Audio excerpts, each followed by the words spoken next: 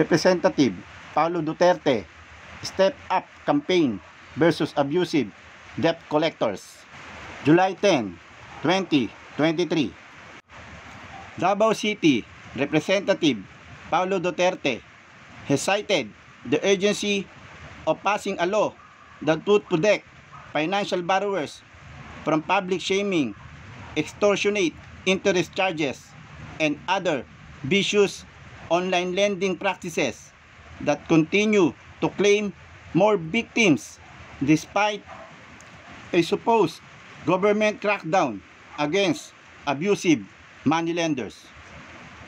He called on Congress to immediately tackle bills that aim to regulate the online lending sector when it resumes sessions in 2 weeks, so as to speed up the passage of a law that would expressly prohibit the unfair, deceptive, and shameful practices resorted to by online loan sharks. More victims have continued to come out to report being harassed, shamed, threatened, and forced to pay usurious interest charges. Both the executive and Congress need to act fast to put an end to these inhuman debt collection practices, Duterte said. Duterte noted an online petition spearheaded by Alliance of Loan Shark Victims community groups has gathered over 32,000 signatures so far in the hope of making its appeal heard for the government to shut down about 101 online lending apps, OLAs, that it claims to threaten, embarrass, intimidate, and cause utter grief to the unfortunate victims. Their members have also filed complaints before the Philippine National Police, PNP, anti-cybercrime group against several online lenders. Several OLAs mentioned in the online petition continued to be available on the Google Play Store. These apps remain despite a policy implemented by Google in May last year that requires developers of OLAs in the Philippines to submit a personal loan application, declaration, and other necessary documentation before they are allowed to publish on the Play Store platform.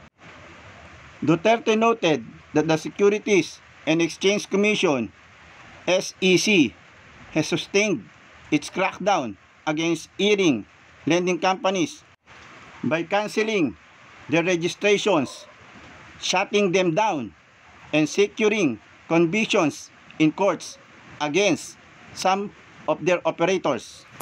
Despite these efforts, unregistered, illegal, and abusive online lending firms have to continue to mushroom, he said.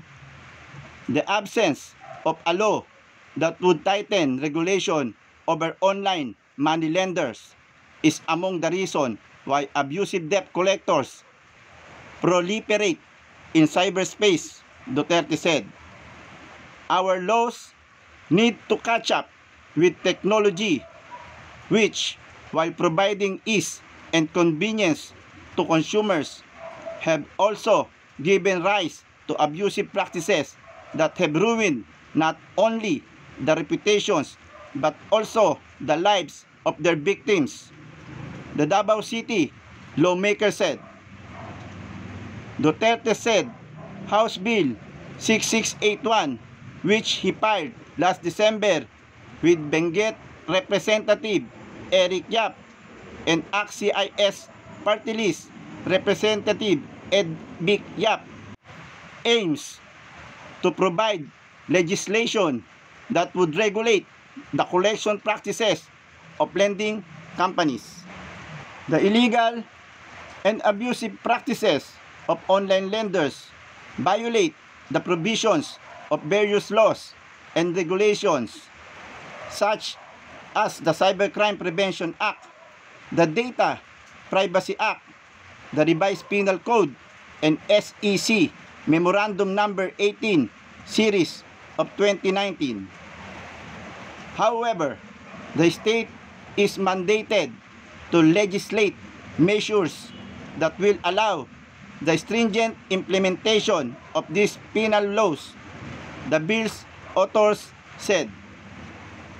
Under HB 6681 or the proposed Fair Debt Collection Practices Act, a debt collector is prohibited from engaging in any conduct that is intended to harass, oppress, humiliate, or abuse any debtor in connection with the collection of a debt.